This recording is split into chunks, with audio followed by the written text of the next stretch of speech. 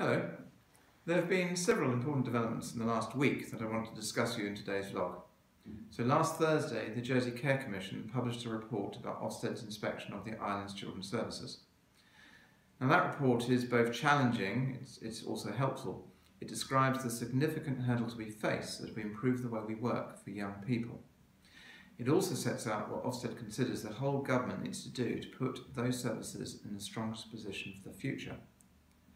Now, since the inspection in June, we haven't been idle or simply waiting for the report to tell us the way forward.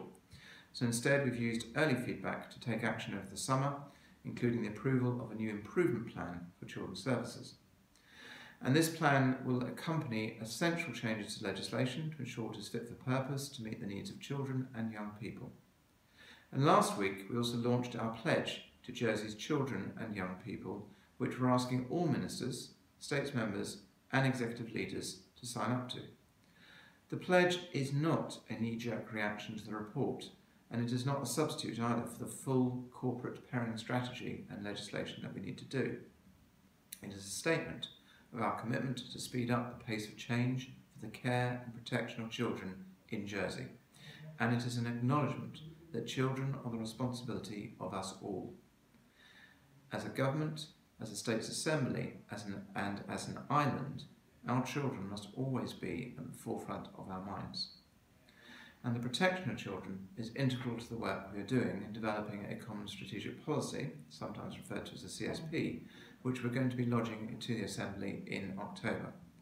And I'll be dedicating a full vlog to the CSP sometime in the next 3 weeks. Important progress also took place this week in our preparations for Brexit. Islanders have been writing to me asking about our planning in the event of a no-deal Brexit in March 2019, which still remains a possibility.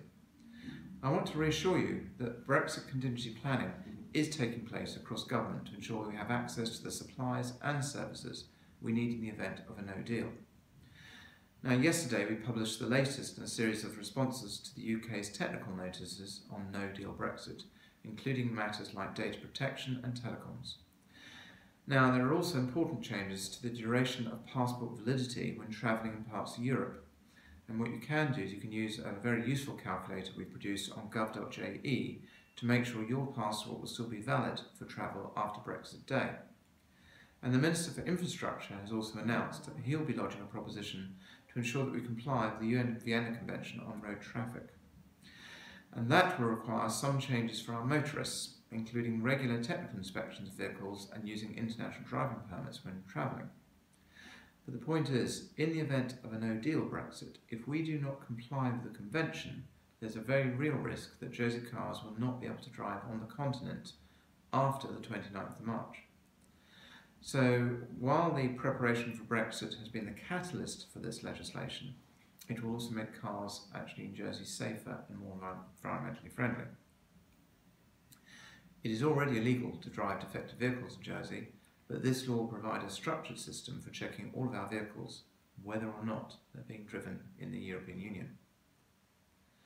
Now, I was also glad to be back in the States Assembly for the first post-summer sitting on Tuesday, and that sitting saw the successful passage of legislation introducing limited liability companies, LLCs, led by the Assistant Chief Minister Richard Buchanan. This adds another important tool to the island's financial services offering, which is especially attractive to US investors. It also continues our reputation of providing world-leading services combined with robust regulation. On a completely different note, yesterday, hopefully like many of you, I enjoyed the 2018 International Air Display. And it was a beautiful day, and a delight to see the Red Arrows back in Jersey, especially as they've been awarded the Bailiff Silver Medal for 50 appearances over the island at a function at Government House, which I attended on Wednesday night. Most importantly, the origins of the International Air Display in the Battle of Britain reinforced for me the skills, service and dedication of those men and women who gave their lives to ensure our freedom today.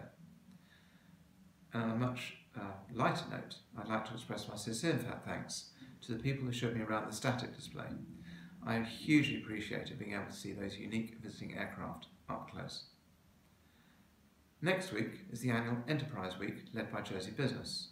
I look forward to addressing business leaders on Tuesday on the economic challenges we face and what government and industry can do to lead to greater growth and productivity. And I hope to speak to more about that in next week's blog. On a final note, this week saw the Bailiff, Sir William Bailhache, announce his forthcoming retirement.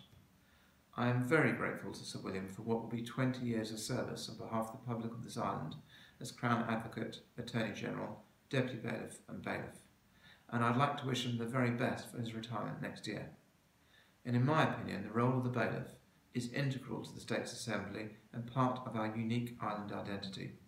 We will miss his thoughtful counsel in the Assembly and look forward to his remaining time in office. I look forward to speaking to you again soon. Thank you.